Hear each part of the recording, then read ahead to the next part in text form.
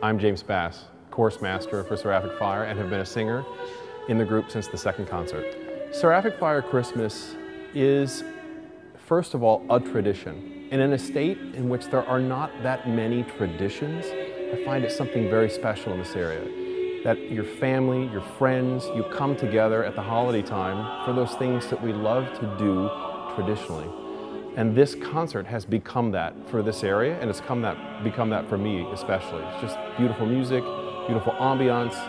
You want to be there. Seraphic Fire presents carols in their most beautiful and simple form, and often we sing new arrangements done by our conductor, Patrick Quigley, and they typify and represent an experience of that English choral tradition. In England, they stand outside on Christmas Eve in the dark and line up just so they can go in and hear these carols sung in King's College Chapel. And we bring them here to South Florida. One of the things that Seraphic Fire does, as well as anyone in this country, is take the single voice, the single crystalline voice, usually a soprano, and build tone from that sound.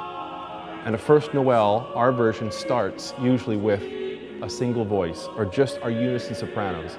And it becomes something so beautiful in your mind as to create the imagery of the holiday.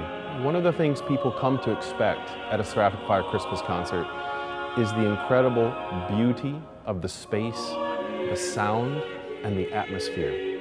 When you come into this concert, the outside world melts away. And for that hour, hour and a half, you are transported to a place of nothing but sound and beauty.